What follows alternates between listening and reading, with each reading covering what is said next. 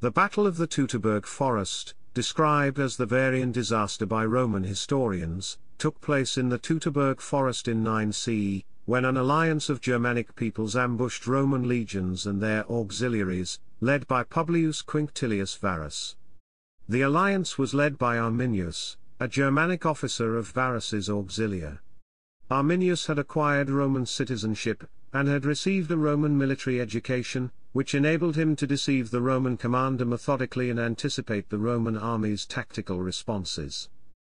Teutoburg Forest is commonly seen as one of the most important defeats in Roman history, bringing the triumphant period of expansion under Augustus to an abrupt end. The outcome of this battle dissuaded the Romans from their ambition of conquering Germania, and is thus considered one of the most important events in European history.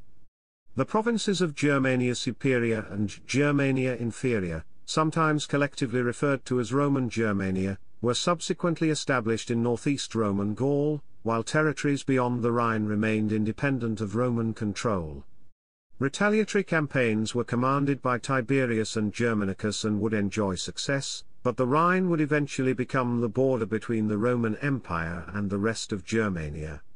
The Roman Empire would launch no other major incursion into Germania, and Marcus Aurelius during the Marcomannic Wars. Some of the descendants of the vassal kingdoms, like the Suebi, that Augustus tried to create in Germania to expand the Romanitas and the empire in a peaceful way, would be the ones that invaded the empire in the 4th and 5th centuries. Chapter 1, Background. Following the attacks of Drusus I in 11 to 9 BCE, Arminius, along with his brother Clovis, was sent to Rome as tribute by their father, Segemerus the Conqueror, chieftain of the noblest house in the tribe of the Cherusci. Arminius then spent his youth in Rome as a hostage, where he received a military education, and was even given the rank of equestrian. During Arminius' absence, Segemerus was declared a coward by the other Germanic chieftains, because he had submitted to Roman rule, a crime punishable by death under Germanic law. Between 11 BCE and 4 CE, hostility and suspicion among the allied Germanic peoples deepened. Trade and political accords between the warlords deteriorated. In 4 CE the Roman general Tiberius entered Germania, and subjugated the Canaanephates in Germania Inferior, the Chatti near the upper Weser River, and the Bructeri south of the Teutoburg Forest. After these conquests he led his army across the Weser. In early 6 CE, Legatus Gaius Sentius Sotoninus and consul Legatus Marcus Aemilius Lepidus led a massive army of 13 legions and their entourage, totaling around 100,000 men against Meribodius, the king of the Marcomanni, who were a tribe of the Suebi.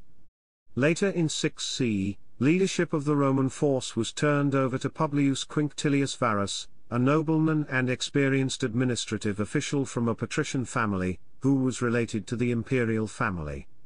He was assigned to consolidate the new province of Germania. In the autumn of that year, Tiberius was then forced to turn his attention to the Bellum Batanionum, also known as the Great Illyrian Revolt, which broke out in the province of Illyricum. Led by Bato the Desitiate, Bato the Brutian, Pinus of Pannonia, and elements of the Marcomanni, it lasted nearly 4 years. Tiberius was forced to stop his campaign against Meribodius and recognize him as king so that he could then send his 8 legions to crush the rebellion in the Balkans. Nearly half of all Roman legions in existence were sent to the Balkans to end the revolt, which was itself triggered by constant neglect, endemic food shortages, high taxes, and harsh behavior on the part of the Roman tax collectors. This campaign, led by Tiberius and Quaestor Legatus Germanicus under Emperor Augustus, was one of the most difficult, and most crucial, in the history of the Roman Empire. Due to this massive redeployment of available legions, when Varus was named Legatus Augusti pro praetor in Germania, only 3 legions were available to him. Varus's name and deeds were well known beyond the empire because of his ruthlessness and crucifixion of insurgents. While he was feared by the people, he was highly respected by the Roman Senate. On the Rhine, he was in command of the 17th, 18, and 19 legions. These had previously been led by General Gaius Sentius Sotoninus, who had been sent back to Rome after being awarded the Ornamenta Triumphalia. The other two legions in the winter quarters of the army at Castrum Mogontiacum were led by Varus' nephew, Lucius Nonius Asprenas, and perhaps Lucius Urentius.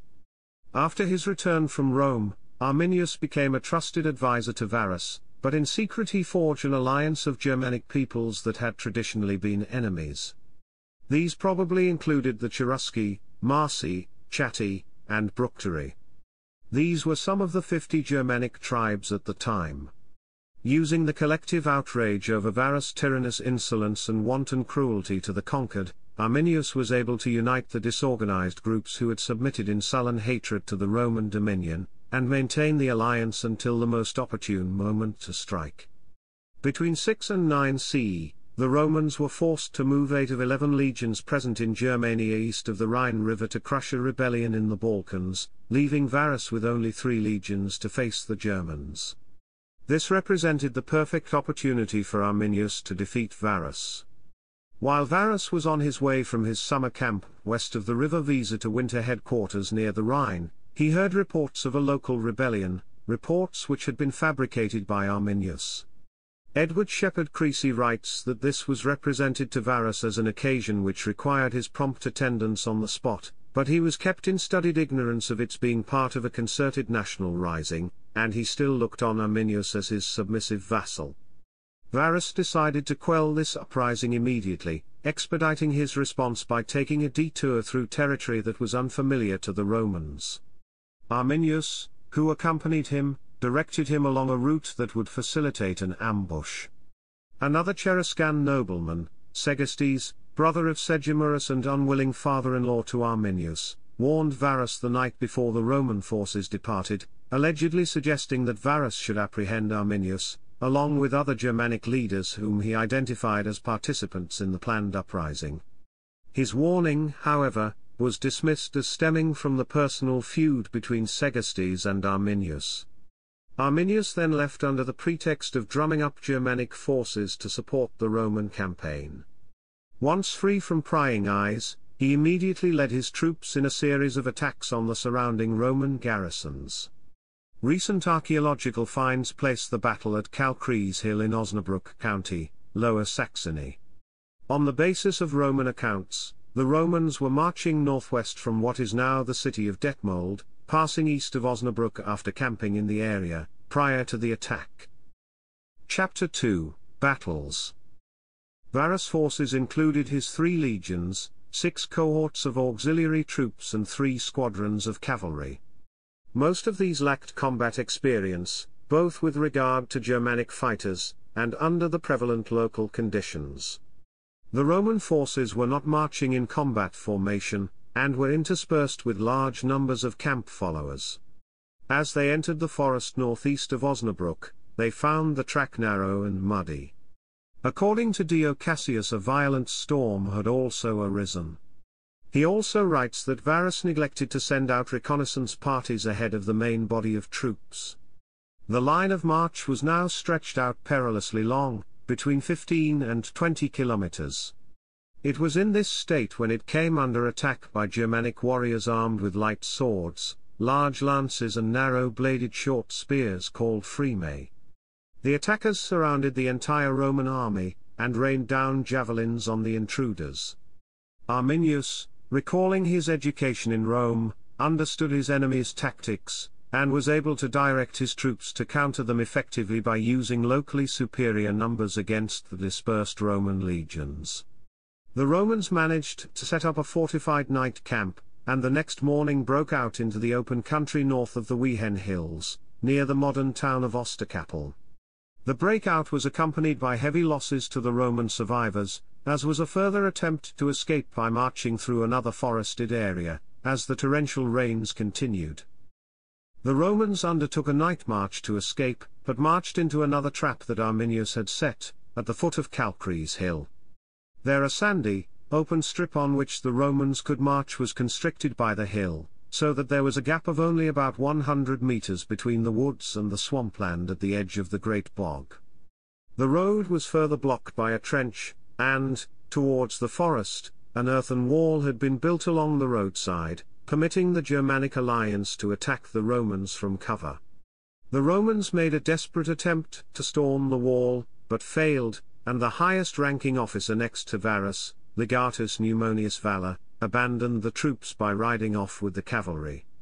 His retreat was in vain, however, as he was overtaken by the Germanic cavalry and killed shortly thereafter, according to Velleius Paterculus. The Germanic warriors then stormed the field and slaughtered the disintegrating Roman forces. Varus committed suicide, and Velleius reports that one commander, Praefectus Caeonius, surrendered, then later took his own life, while his colleague Praefectus Aegius died leading his doomed troops.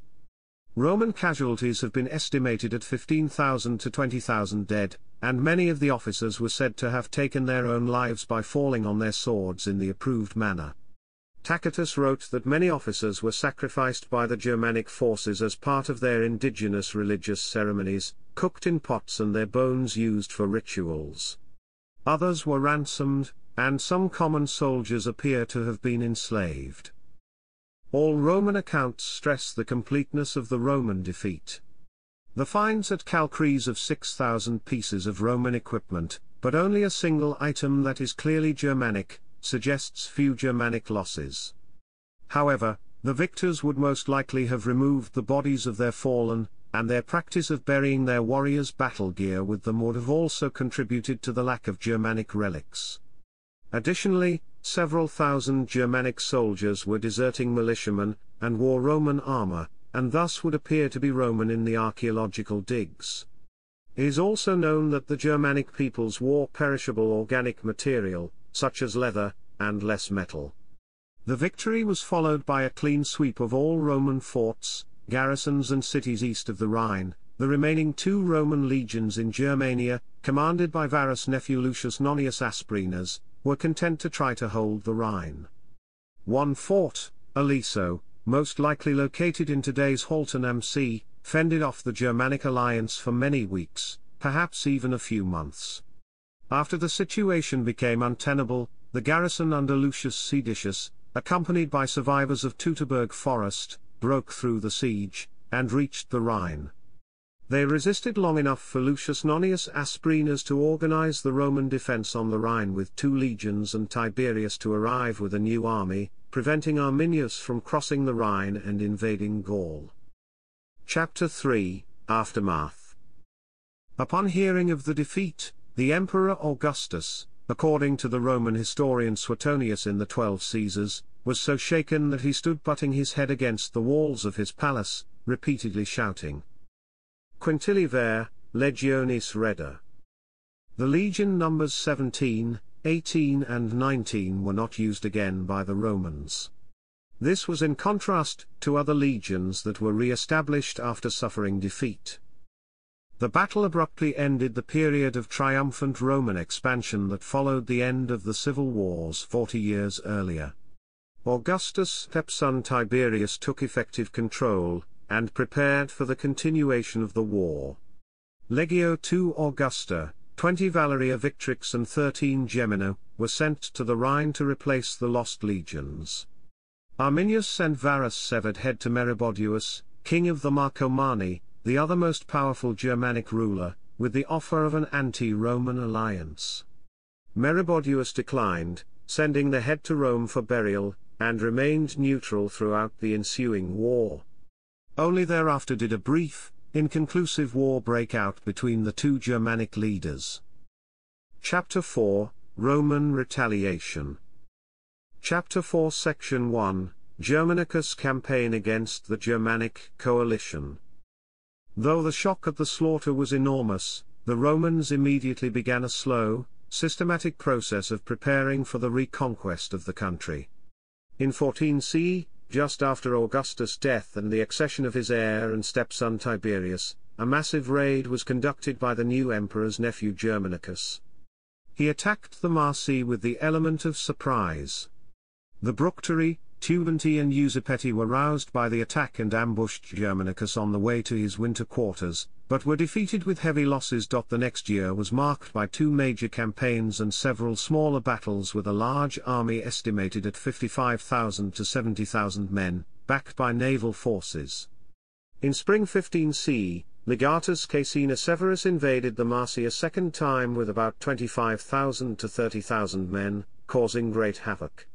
Meanwhile, Germanicus' troops had built a fort on Mount Taunus from where he marched with about 30,000 to 35,000 men against the Chatti. Many of the men fled across a river and dispersed themselves in the forests. Germanicus next marched on Mattium and burned it to the ground. After initial successful skirmishes in summer 15 CE, including the capture of Arminius' wife Thusnelda, the army visited the site of the first battle. According to Tacitus, they found heaps of bleached bones and severed skulls nailed to trees, which they buried, looking on all as kinsfolk and of their own blood. At a location Tacitus calls the Pontus Longi, in boggy lowlands somewhere near the Ems, Arminius' troops attacked the Romans. Arminius initially caught Germanicus' cavalry in a trap, inflicting minor casualties, but the Roman infantry reinforced the rout and checked them. The fighting lasted for 2 days, with neither side achieving a decisive victory. Germanicus' forces withdrew and returned to the Rhine. Under Germanicus, the Romans marched another army, along with allied Germanic auxiliaries, into Germania in 16 CE. He forced a crossing of the Weser near modern Minden, suffering some losses to a Germanic skirmishing force, and forced Arminius' army to stand in open battle at Idistavazo in the Battle of the Weser River. Germanicus' legions inflicted huge casualties on the Germanic armies while sustaining only minor losses. A final battle was fought at the angry Varian Wall west of modern Hanover, repeating the pattern of high Germanic fatalities, which forced them to flee beyond the Elbe.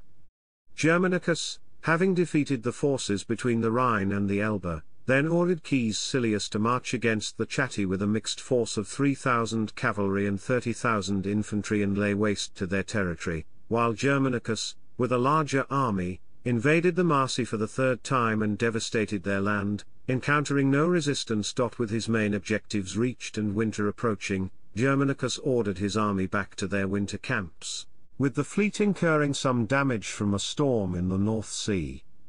After a few more raids across the Rhine, which resulted in the recovery of 2 of the 3 legions Eagles lost in 9 CE, Tiberius ordered the Roman forces to halt and withdraw across the Rhine. Germanicus was recalled to Rome and informed by Tiberius that he would be given a triumph and reassigned to a new command. Campaigns of Germanicus and A. Caecina Severus in 14 to 16 CE. Germanicus' campaign had been taken to avenge the Teutoburg slaughter and also partially in reaction to indications of mutinous intent amongst his troops. Arminius, who had been considered a very real threat to stability by Rome, was now defeated.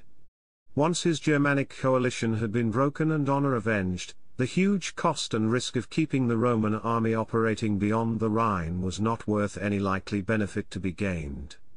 Tacitus, with some bitterness, claims that Tiberius' decision to recall Germanicus was driven by his jealousy of the glory Germanicus had acquired, and that an additional campaign the next summer would have concluded the war and facilitated a Roman occupation of territories between the Rhine and the Elbe.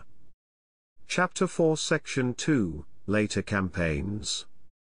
The third legionary standard was recovered in 41 CE by Publius Gabinius from the Chauci during the reign of Claudius, brother of Germanicus.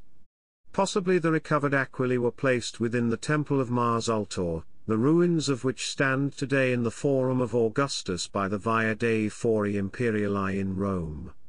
The last chapter was recounted by the historian Tacitus. Around 50 CE, bands of Chatti invaded Roman territory in Germania Superior, possibly an area in Hesse east of the Rhine that the Romans appear to have still held, and began to plunder.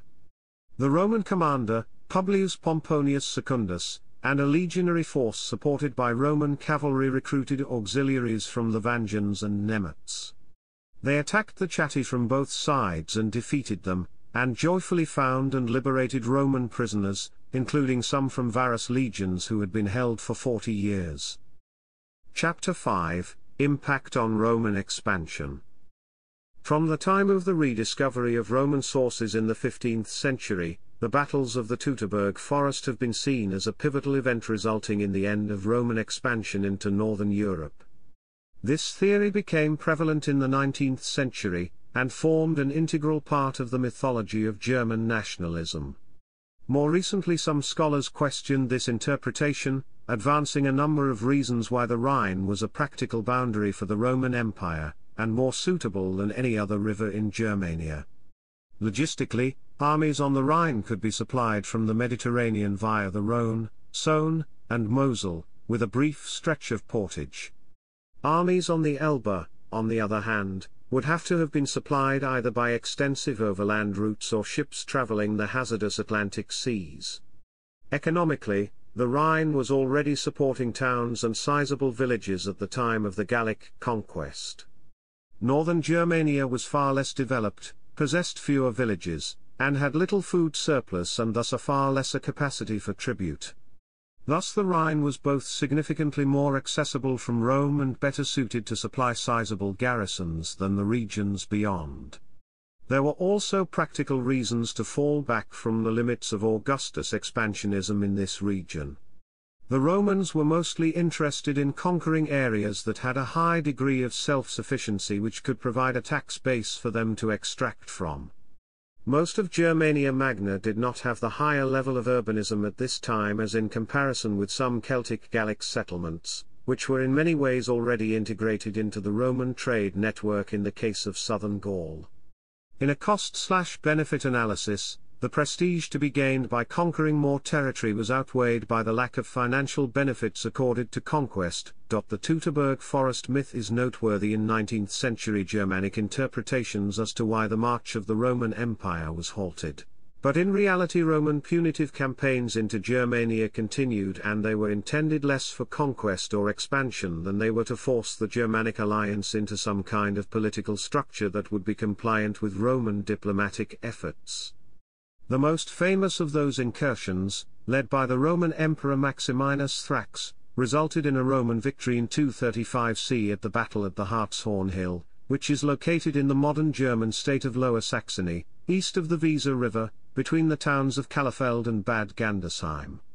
After the Marcomannic Wars, the Romans even managed to occupy the provinces of Marcomania and Sarmatia, corresponding to modern Czech Republic, Slovakia, and Bavaria/Austria/Hungary north of Danube. Final plans to annex those territories were discarded by Commodus, deeming the occupation of the region too expensive for the imperial treasury. After Arminius was defeated and dead, having been murdered in 21 CE by opponents within his own tribe, Rome tried to control Germania beyond the Limes indirectly, by appointing client kings. Italicus, a nephew of Arminius, was appointed king of the Cherusci. Vangio and Cedo became vassal princes of the powerful Suebi, and the Quadian client king Vannius was imposed as a ruler of the Marcomanni. Between 91 and 92 during the reign of Emperor Domitian, the Romans sent a military detachment to assist their client Lugi against the Suebi in what is now Poland. Roman-controlled territory was limited to the modern states of Austria, Baden-Württemberg, southern Bavaria, southern Hesse, Saarland and the Rhineland as Roman provinces of Noricum, Rhaetia, and Germania. The Roman provinces in western Germany, Germania Inferior and Germania Superior, were formally established in 85 CE, after a long period of military occupation beginning in the reign of the Emperor Augustus. Nonetheless, the Severan-era historian Cassius Dio is emphatic that Varus had been conducting the latter stages of full colonization of a greater German province, which has been partially confirmed by recent archaeological discoveries such as the Varian-era Roman provincial settlement at Waldgurm's Forum. Chapter 6, Site of the Battle. The theories about the location of the Battle of the Teutoburg Forest have emerged in large numbers, especially since the beginning of the 16th century, when the Tacitus works Germania and Anole were rediscovered. The assumptions about the possible place of the battle are based essentially on place names and river names, as well as on the description of the topography by the ancient writers, on investigations of the prehistoric road network, and on archaeological finds. Only a few assumptions are scientifically based theories. The prehistorian and provincial archaeologist Harold Petrikovitz combined the several hundred theories in 1966 into 4 units.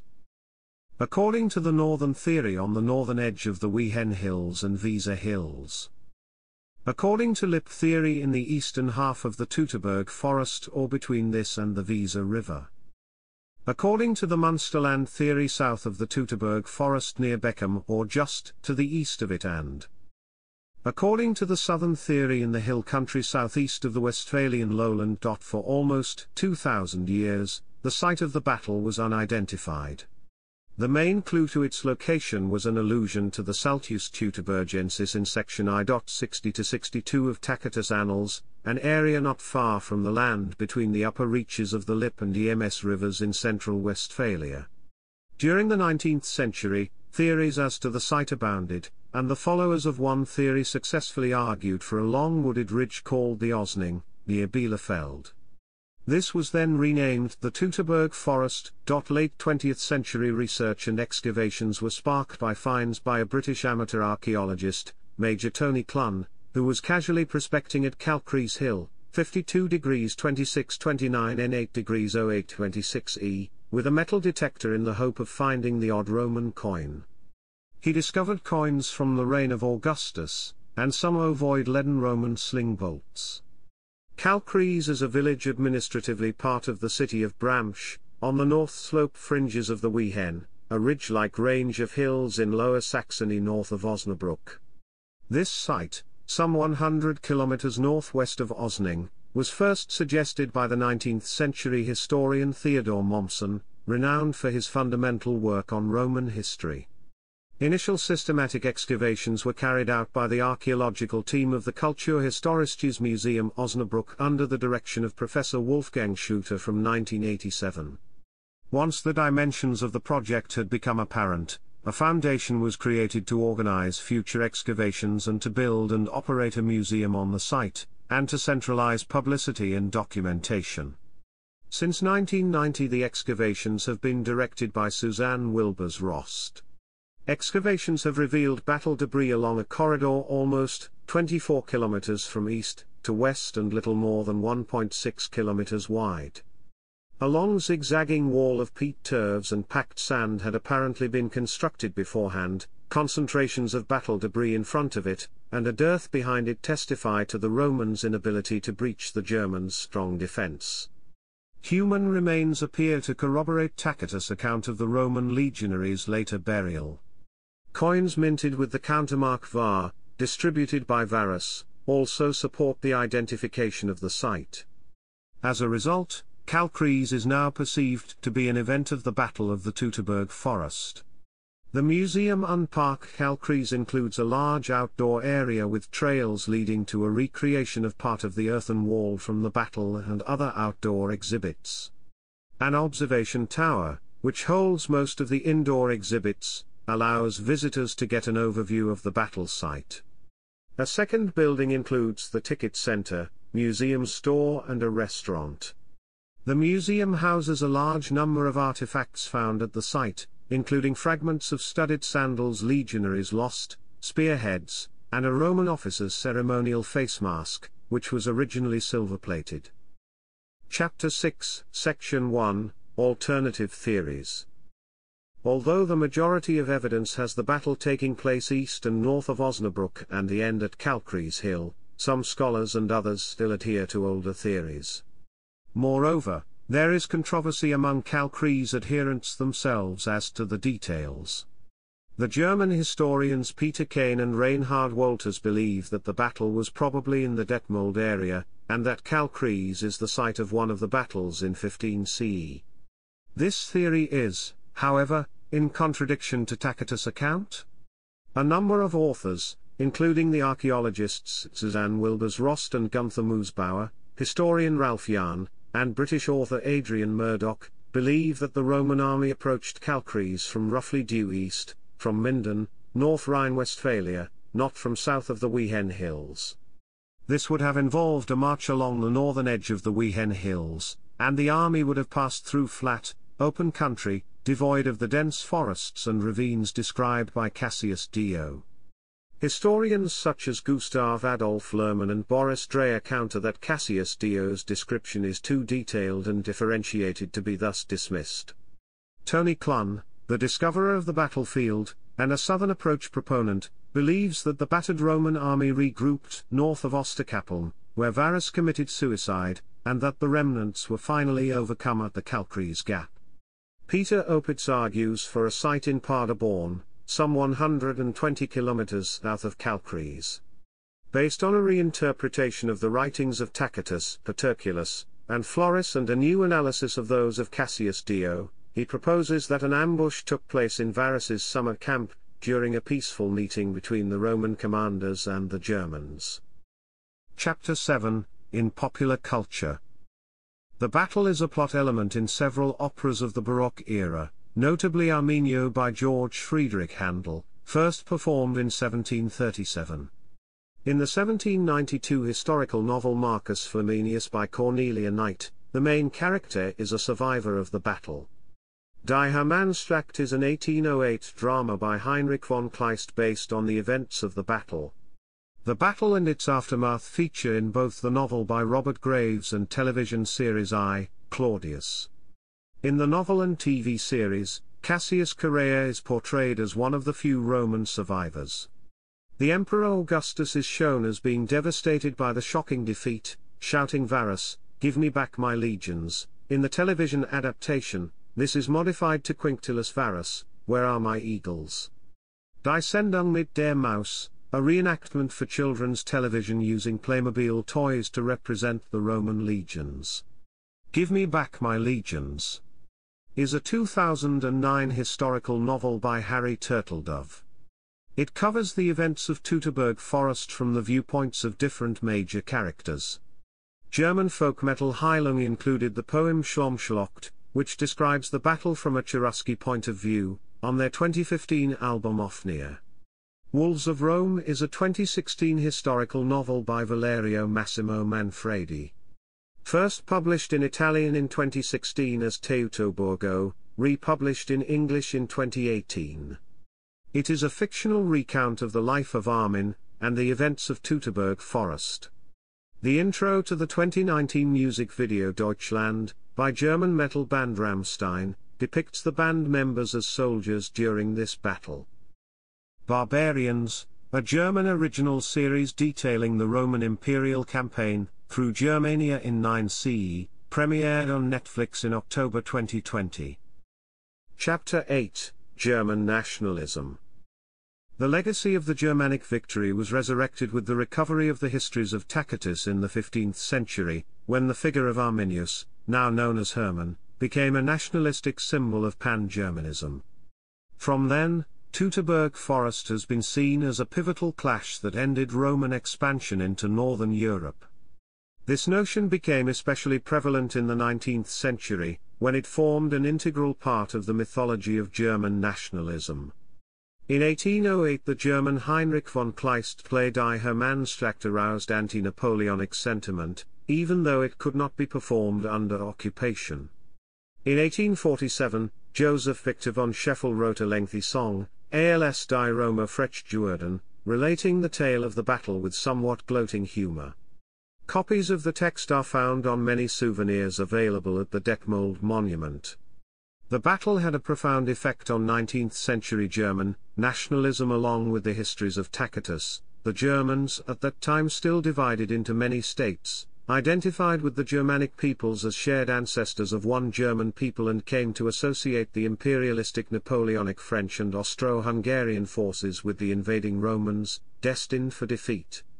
As a symbol of unified Romantic nationalism, the Hermannsdenkmal, a monument to Hermann surmounted by a statue, was erected in a forested area near Detmold, believed at that time to be the site of the battle.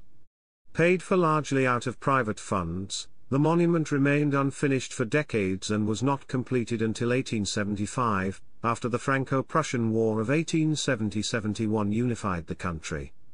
The completed monument was then a symbol of conservative German nationalism. The battle and the Hermannsdenkmal monument are commemorated by the similar Hermann Heights monument in New Ulm, Minnesota, U.S., erected by the Sons of Hermanni, a support organization for German immigrants to the United States. Hermann, Missouri, claims Hermann as its namesake, and a third statue of Hermann was dedicated there in a ceremony on the 24th of September 2009, celebrating the 2000th anniversary of the battle. In Germany, where since the end of World War II there has been a strong aversion to nationalistic celebration of the past, such tones have disappeared from German textbooks.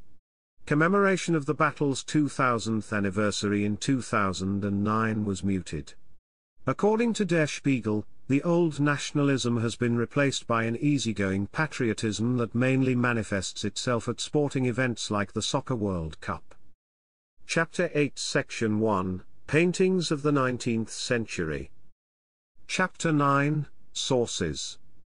Chapter 9 Section 1, Ancient Sources. Chapter 9 Section 2, 20th Century. Chapter 9 Section 3, 21st Century.